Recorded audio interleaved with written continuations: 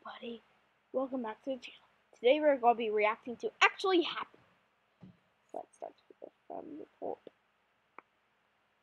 from to the top, bottom.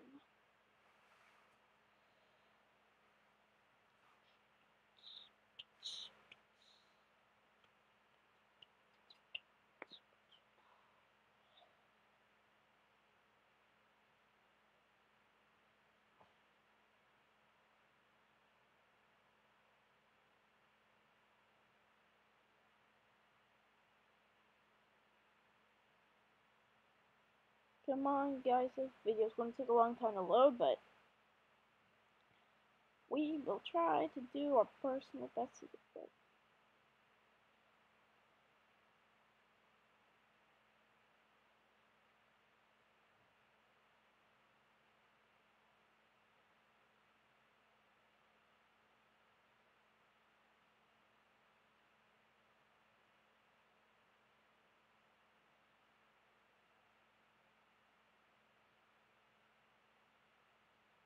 Hey guys, my name is Anna. I wanted to tell you about my ex-best friend, Molly. Our friendship was ruined by her persistent... Never trust what your friend says. If they do that, they're not really your friend, they're a scam. If it's online, especially if it's online, they are definitely trying to kidnap you in easy ways.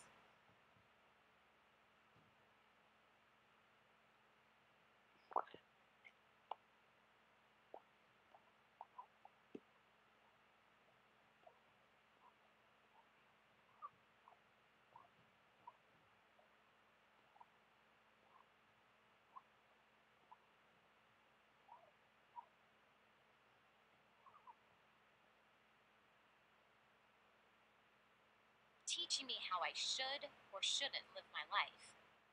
As a rule, the awfulness of her advice would manifest in small things. But one time, everything was totally different and very serious.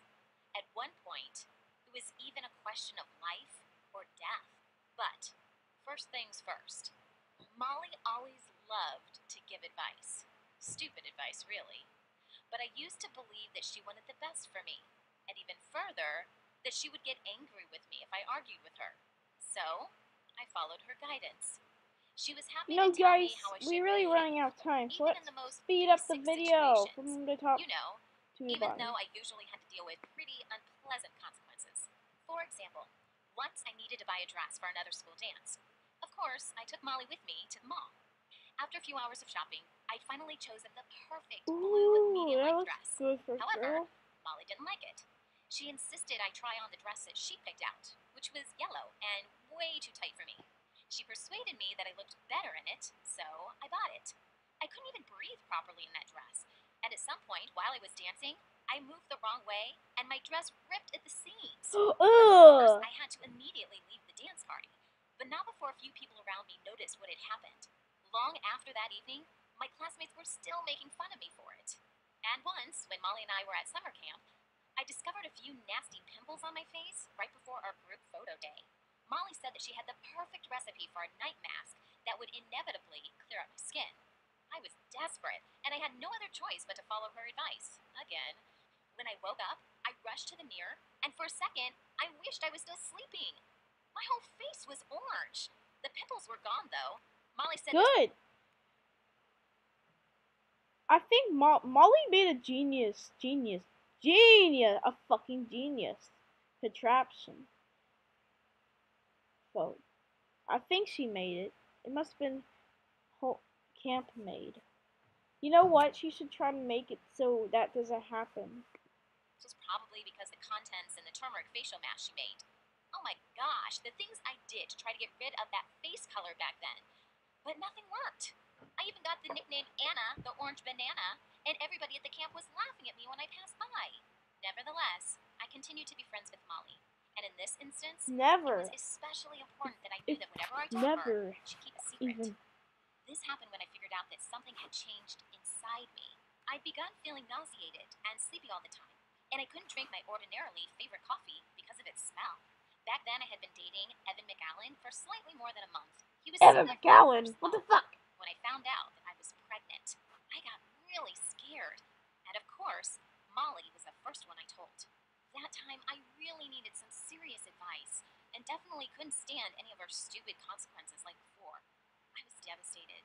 But Molly seemed to be stubborn. She thought that Evan should be informed about what had happened since he was equally responsible for the trouble I was now in, so to speak. But I didn't want him to know. You see, we were about to graduate from school in a month or so, and he was about to leave for college soon. We were going to live in different parts of the country, and we were hardly going to keep dating anyway. Besides, I still hadn't decided whether I was going to keep the baby or not, so I didn't want Evan to remember me as that girl who ruined his life and stuff. But Molly kept insisting on her opinion on the issue, and finally I got really irritated with it. So at some point, I told her to keep her nose out of it. And I told her how bad the pieces of advice she'd given me in the past had always been. I didn't mean to fight with her, but apparently my words were really offensive. So she just left me alone. And this time, I had to make my own decision without the opinion of my bestie. I was really scared to tell my mom about what was going on, but she literally was the only one who was able to help me at that moment. I felt so miserable when she said that she was very disappointed in me. I lied to her and told her that I didn't know who the father of the baby was, and she began yelling at me for that even harder. I cried really hard all night long. So much so that in the morning I could barely open my eyes that were swollen with tears. Finally, my mom told me that I had no option but to give birth to the baby and that she'll help me raise him or her. I felt more secure because I no longer had to make that decision, but at the same time, I felt even more devastated than before. I knew I was no longer going to go to college or hang out with my friends or do anything else that girls who are my age usually do. And one day, I was, as usual, sitting at home doing nothing and feeling sorry for myself when somebody knocked on my door. It was Evan, with his parents. It turned out that Molly didn't listen to what I had told her about backing off my pregnancy, and she went and told everything to Evan. He, in turn, shared his problem with his parents. Oh, you can't even begin to imagine how big the scandal was that happened at my house back then. Evan's parents didn't want to believe that I was having his baby. They said they wouldn't provide any support until I had documented proof, like a DNA test or something. And my mom was trying to protect me, as they say, like a lioness, saying that she won't allow me to do any extra tests. I was crying, and Evan was trying to calm everybody down. It was stressful and totally awful. That fight didn't last for long, though. I was the one who ended it because I felt something strange and painful below my waist. I got really scared and almost fainted. Then the fuss began. Evan's parents took me and my mom to the hospital because we didn't have our own car, and for some strange reason, everybody just forgot that we could have called an ambulance. As you might have guessed, the stress that I was going through was manifesting physically as well as mentally. And as my fate would have it, I lost the baby. Yay! The doctors promised that You I would don't still be able have to to have deal as with many that children crap as I want to anymore. when I'm ready.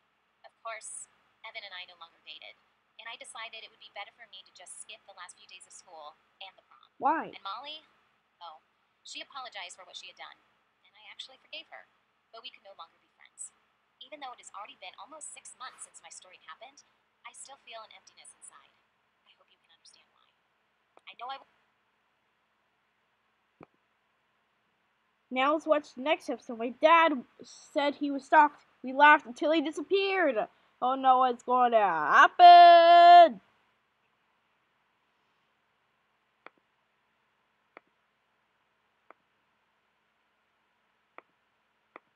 Listen up. The soap you shower with? You probably haven't even questioned what bar of soap you love. Hi guys, my name is Daniel. Here's what I want to cover. My dad went missing for almost a year, and I feel guilty about it. I'll start from the very beginning. My dad was the most positive person on earth. Strap me, crappy He loaded. was always glowing with happiness, but everything changed. Oh my. After one incident about a year ago, he didn't come home from work one night. At first, my mom and I thought that everything was okay, but he still hadn't shown up at 9 o'clock that evening. That's when we began to call our friends and his colleagues. No one knew where Dad could be. Then, Mom found Dad's boss's phone number, and we called him. He surprised us a lot when he said that that day, my dad didn't show up at work, and he didn't answer his phone calls. It was then that we really began to worry. What's happening? Where was he all day? We called the police, and 2 officers came to us and started asking us questions about my father. Soon after they found him, he was in the hospital. So my mother and I rushed there. When we got to the hospital and finally saw him, he was asleep. He He was covered in scratches and bruises. There were pieces of glass in his clothes, and his shirt sleeve was almost torn off. Oh no. The doctor said that he had a concussion and could have some sort of short-term memory loss. Everything else was fine. Officers said that they found him outside the city. Looks like he was driving at a high speed, lost control, and his car ended up in a ditch. He was very lucky that he survived this accident. We spent the whole night in the hospital, and when Dad woke up, we asked him what happened. And his answer shocked us. He said that he flew off the road because he was hit by another car. It was a serious allegation. So the police started an investigation. They came to our house a few times and asked a lot of questions. About a month later, they sent us a letter with their expert's conclusion. According to this letter, the car didn't have any traces of paint from another vehicle. To put it simply, no one had rammed my father's car. Dad was angry. He complained about the police inaction and insisted that he was telling the truth. But my mom was upset. She believed the police and thought that my dad was lying and hiding something. Besides, where was he all day? Why didn't he go to work? To these questions, he replied that he just didn't know. So my parents sometimes fought about it. And I didn't know who was right. But I knew that Dad was acting weird. He always covered the windows with curtains. His phone was often turned off. It seemed like he was afraid of something. But he wouldn't say what. In general, the atmosphere in the house was strange. But then something happened that really scared me. I was home after school doing my homework when I heard the front door slam loudly. I went down and saw my father. He looked scared. He had huge eyes and could barely breathe. When he caught his breath, he finally said, "I saw her again! That car!" Then he ran up to the table and began to write something on a piece of paper. He tried to remember the car's license plate number, but he couldn't. Dad was really worked up. He nervously walked around the house saying that Mom will finally believe him now. But she didn't. After all, there was no evidence. So they just bickered again. And I can understand Mom. Her husband is acting strange, obviously hiding something. Of course, she didn't believe his words. Since then, Dad has spent a lot of time on the computer. He's Googling something, printing some articles. In the garage, he hung up a board where he attached various photos and documents. He even installed security cameras around the house. Apparently, he was determined to prove to me and my mom that he was right. It looked more like paranoia. But this is my dad. He always goes all out. So we lived like this for 2 months. Anyways, Dad sat in the garage and watched the video from the cameras. I kept hoping that Dad would admit that he was wrong, or finally tell us why he didn't go to work that day. But once, at dinner, or rather, when I was having dinner with my mom, and Dad was sitting in the garage, we heard him shouting, "Bingo! I found it! Oh ho ho!" He came into the kitchen with a piece of paper in his hand. He said that the car that hit him got caught on camera, and now he has her license plate number. A couple of calls to his friends at the police station, and the case will be solved. But it only provoked another fight. And this time, my father was just on edge. I tried to say that he was wrong. There was so much confusion. Why was that car driving by our house? How did he know it was the right car? What friends at the police station? But he shouted, "Once he finds out, Mom and I are going to apologize," and left. We heard the car start. He just left. My mother was very upset. She said that Dad's stubbornness and lies ruining their relationship. She was sick of it. But I was more worried about my dad. It's late. Where did he go? I had this feeling that something bad was going to happen. And I was right. He didn't return that night. I told my mom to call the police in case he had an accident again. But my mother was so mad at my dad that she wouldn't listen. He was still gone in the morning, so I called the police myself. For several weeks, we talked every day with the officers, looking for him in our city and in the neighboring towns, and we got no results. My father was eventually reported missing. I can't tell you how I felt then. The loved one who filled my life with laughter and positivity just disappeared. I lost my mom and thought he was dead. I grieved. Almost a year later, we got a call. Mom picked up the phone, and then her face changed immediately. Our father was found in another state, in a hospital. We immediately went to him. I could barely recognize my dad. He looked almost like a homeless man.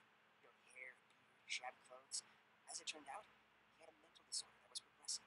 It wasn't related to the accident, but because of this coincidence, he became paranoid, and the disease developed. Dad remembered this, and he knew where his house was, but he was sure he had to find the people who pushed him off the road a year ago. Now, I feel guilty that my father left that night. He just needed help, or at least to be heard.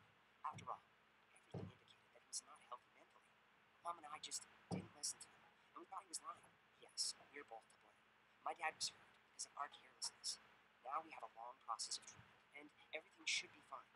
But none of this would have happened if we had just been more attentive to our loved one. Thanks for watching till the end, Dad. Okay, so I hope you have a great day and stay fresh. I have to end the video right there.